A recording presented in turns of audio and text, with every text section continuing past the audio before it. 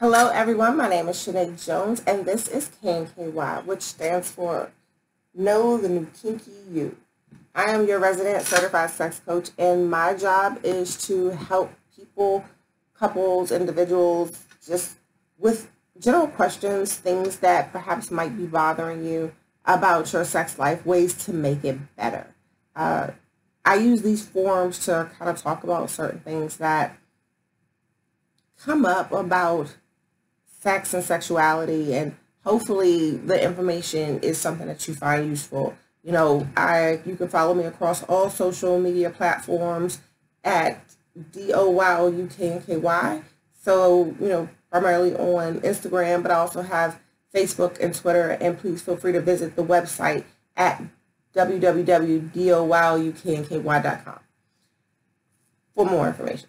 So these videos, this is a part of a 3-part series about sexual health.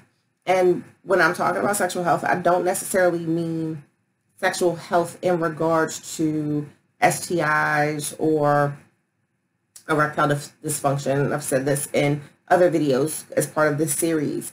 What I'm talking about are things that can perhaps be misconceptions that, we just don't talk about. So tonight's conversation is really about blue balls and what it means to have blue balls, get blue balls, and the impacts of blue balls on your life. So, blue balls was one of those things that as a young adult coming up, when I heard, people, not necessarily myself, but myself and others, I have blue balls. So if I don't come right now, I have blue balls, you're going to give me blue balls. And I know I've said blue balls 5,000 times. The point of the story is that although it's painful for guys, it's not life-threatening. It's not as serious as some men make it seem. So don't get me wrong. Although it's not the end of the world, blue balls does have a medical name, which is epididymal hypertension, or EH. It's painful, but it's not serious. It happens when a man is sexually aroused and has an erection without ejaculation. So the reason why they're actually called blue balls is because of a bluish hue that the testicles can get. And that's because, blood only turns red when it's exposed to oxygen. So in your body, it still has a bluish tint. So again, you see that blue hue around the testicles. There are some main symptoms that will happen when you have this condition. It will be pain, discomfort, heaviness, and aching, as well as the blue tint. So you might ask yourself, why does this happen? And for those of you who have experienced it, or maybe didn't even recognize, what it actually was, it's because, you're in a sexual situation where you're anticipating something that doesn't happen, but you're already sexually aroused. So when that blood flow goes towards your penis, it makes you erect, and the blood flow also goes towards your testicles, and they get bigger and heavier.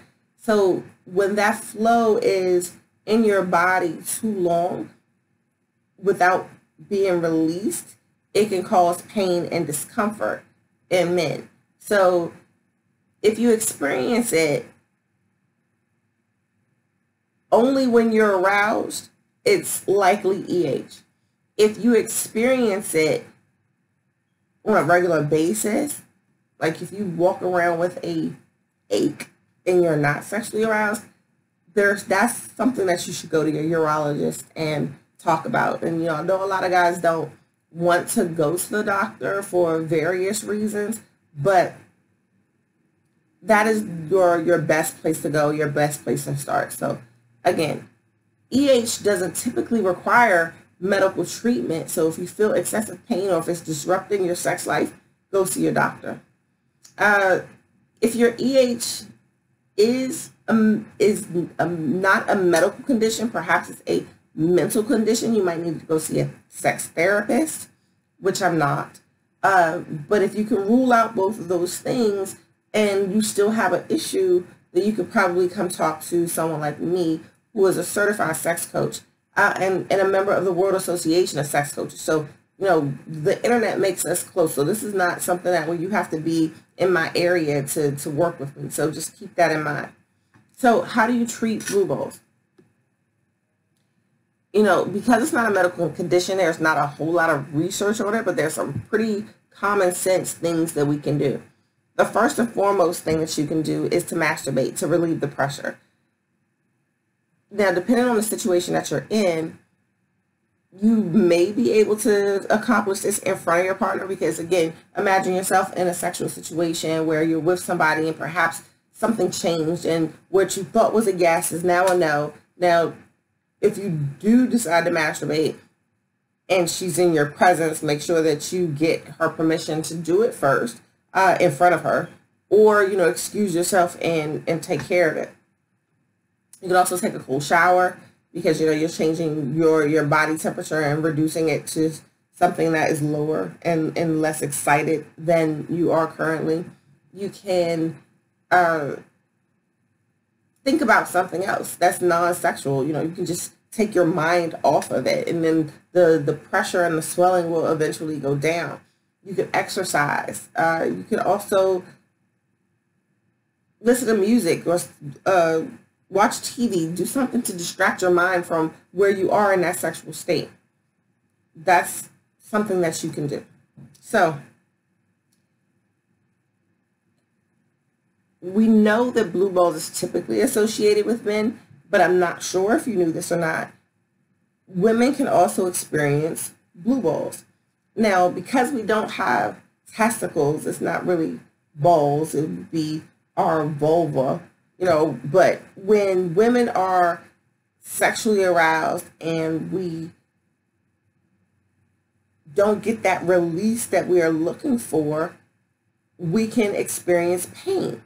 So vasoconstriction is the process by which blood flows to the genitals. So the same thing we talked about with men happens to women.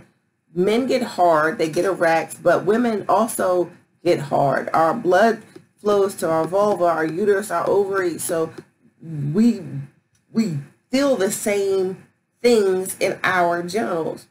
So when that sexual arousal happens and we don't orgasm, we get the blue vulva.